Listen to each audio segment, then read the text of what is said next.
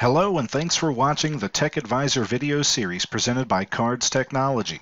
In video number 7, we will demonstrate the differences between disconnecting and signing out, or logging off. During this demonstration, I'll start off by showing you what these functions do when you're using a remote desktop connection to your company server. Then we'll wrap things up by going over some other functions like shutting down, restarting, and locking when you're using your local computer as well.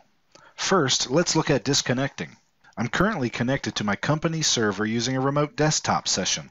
As you can see, I have a couple apps opened and I'm working on a document. By hovering my mouse at the top of the screen, it will reveal the connection bar.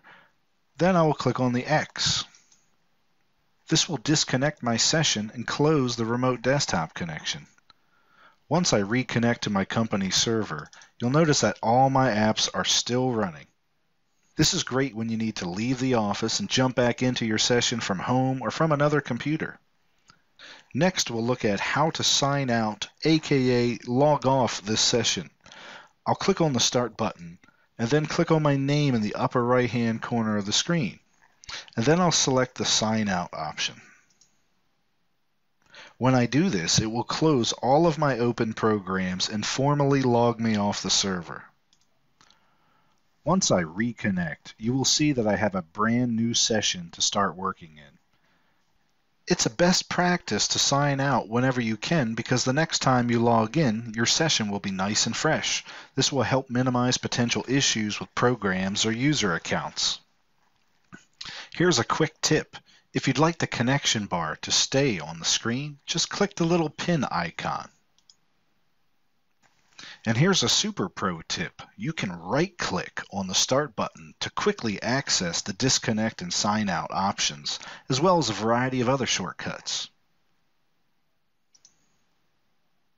Lastly, here on my local computer running Windows 10, I'll click on the Start button, select Power, and you'll see that I have Shut Down and Restart.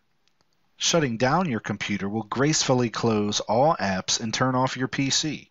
Restart will close all apps, turn off your computer, and turn it back on again. If I click on my user account at the top of the Start menu, I can choose the same lock and sign out options here as well.